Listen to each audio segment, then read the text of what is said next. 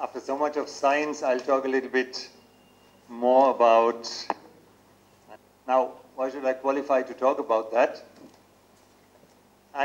My background is an engineer. I'm a mechanical engineer, which, with a diploma, you just heard that a diploma, at least in those days, was like a master's degree that you have now. Now in Germany, they also have bachelor and masters, but when I did my engineering, it was a diploma. So it is somehow, some science is involved in that. Engineering science mainly drives expect from people who work there. When we talk about skills, you know, skills and skills development is very much in the discussion right now.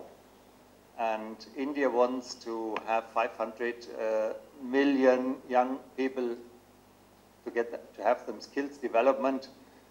We are talking about various levels. We are talking about shop floor qualification. We are talking about, for example, engineers, and we are talking about management level. I am now not talking about shop floor skills like turners or fitters or those people who work in the workshop. I mean, it's equally important, no doubt about that. And you may know that there's a lot of discussion going on between the governments on introducing this. In India, we have, well, something between 1,000 and 1,200 German companies. It is sometimes not so easy to say exactly what is a German company, because you have the companies which are 100% owned by German shareholders. You have companies with very German names, but Indian shareholders, like Bosch. Bosch is publicly listed. You can buy the shares, which you cannot in Germany. Of course, everybody would think it is a German company, but by the shareholding pattern, it's a more, who cares if you are in a bus, whether, first you probably will not care, does the bus have an automatic transmission or not? That's a driver's problem. And if the driver may not be interested, is it a Voigt transmission, is it a ZF transmission, is it Allison transmission? But these things are so important because they are expected to run 365 days, or take a power station, it has to run 365 days. My company did paper machines, and in that industry, you had to guarantee an availability of 361 or 362 days out of 365. Because every single minute not running can be extremely expensive. So what I want to say, there are lots of German companies who are in that field of components, but they are not so well known as Mercedes or BMW or Audi. German companies in India are, of course, dominating in engineering, in manufacturing, whatsoever, also chemical companies. Some of them in software. You probably know the name SAP. Huh? Düsseldorf. SAP headquarters is in Walldorf. That is a place south of Frankfurt. Actually, it used to be a village, but it became popular after SAP grew to the size they have grown. Some of them are doing R&D in India. Of course, R&D very often first has to do with information technology.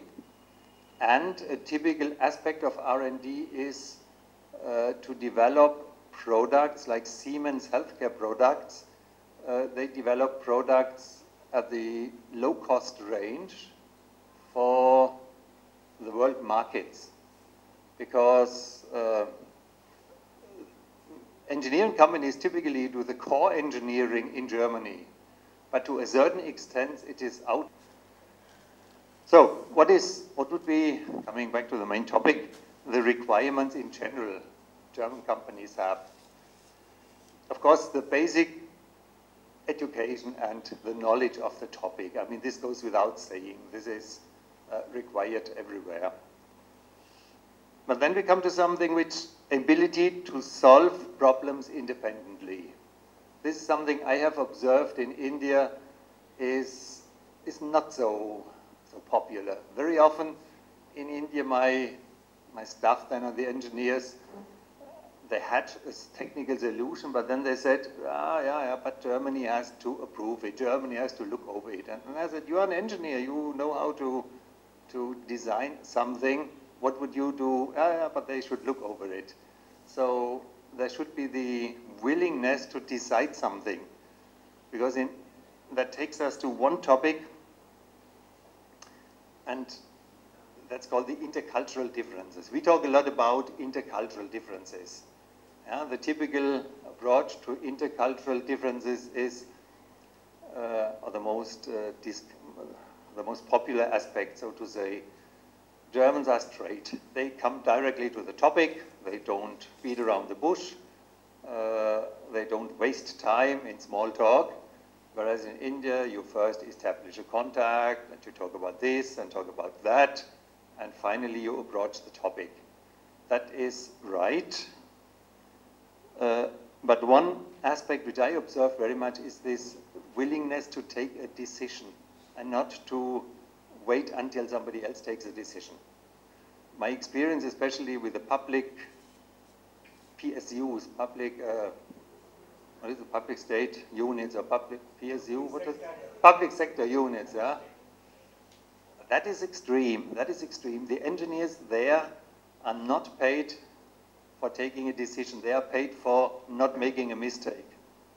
And they just wanted somebody else to approve. Yeah?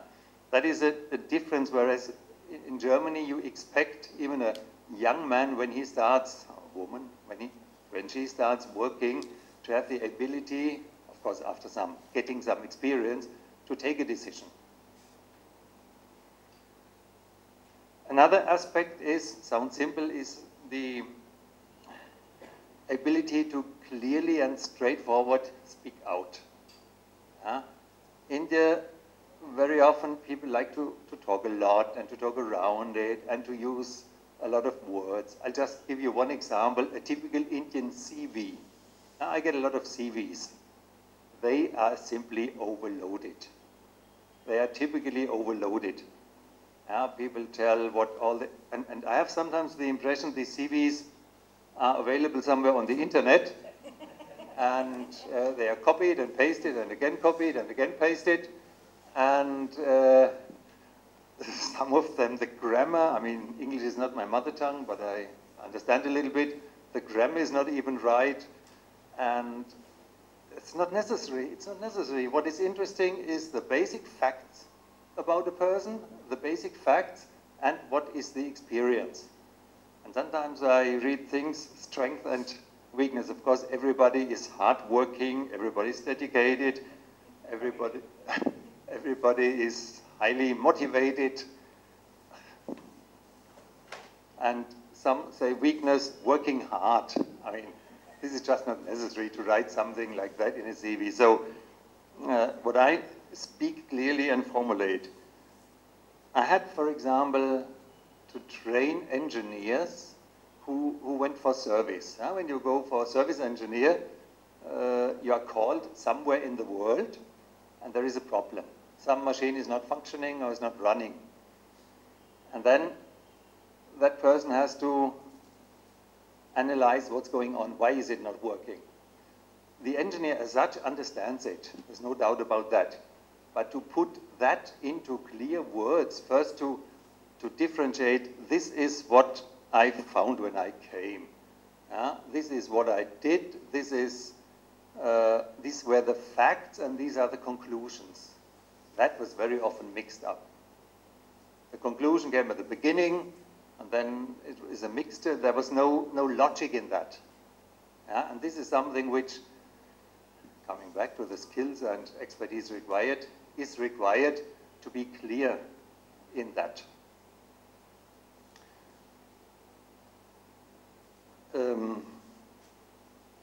Another aspect you will, in case you have to do with a German company, India is very strict in observing the system of senior, junior, junior, senior. He is senior to me. How can I back answer him?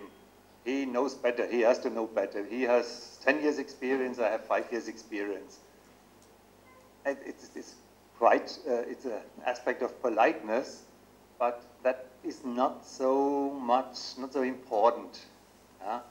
What matters is your skills, what you know, and whether your skills and your knowledge is based on, well, on knowledge of whether you know about the topic and whether you have the experience.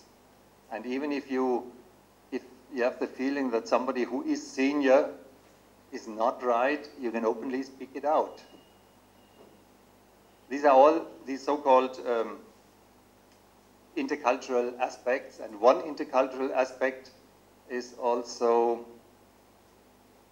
that if something goes wrong, I mean, what is it? Shit happens.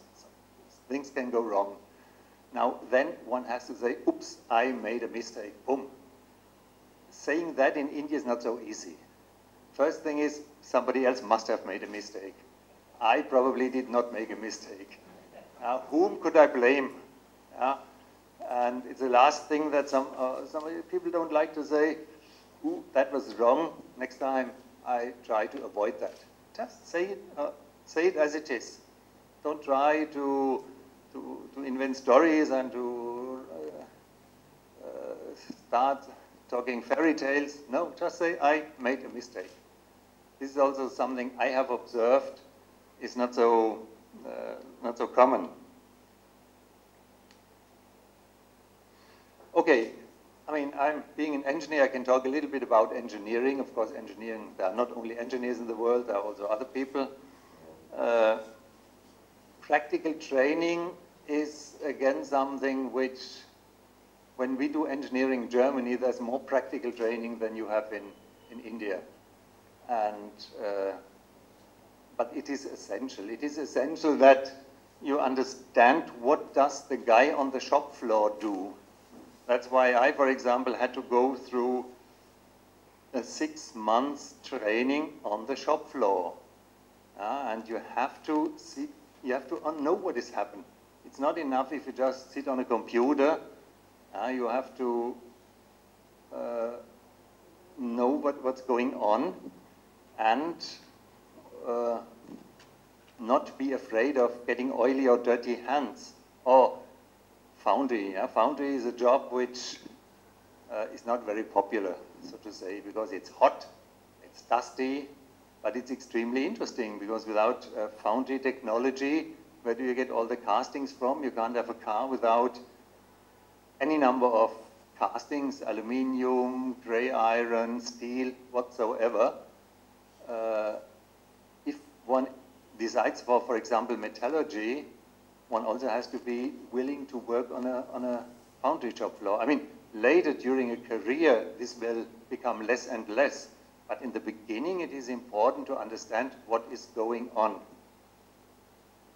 I had a guy, a young man coming a year ago to my office in Delhi. He was in his 3rd year engineering, came with his father, and said he wants to do an internship.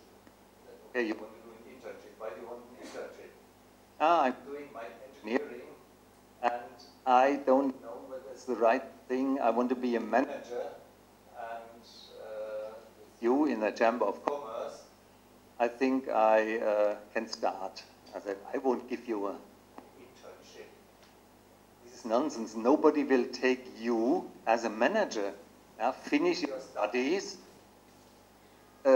work what you have learned to do, and then you will be a manager automatically. If you excel in your job, if you do what you should do and what you can do, then you will automatically become a manager. But don't think that the world waits for you because you have an MBA with just an MBA. What it doesn't mean anything. And so I hope he did not change his mind and completed his studies. I had others who had asked for internship where I could organize them an internship in Germany, and they were really fascinated. They were fascinated after 6 or 8 weeks when they came back because they had understood how important that topic is. Germany, just a little bit of economic background, Germany, as you may know, is even now, Europe talks about crisis, and some countries are in crisis. Italy, France, Spain. They had years ago thought manufacturing is not really sexy. Manufacturing is dirty. That is old technology, information technology and finance.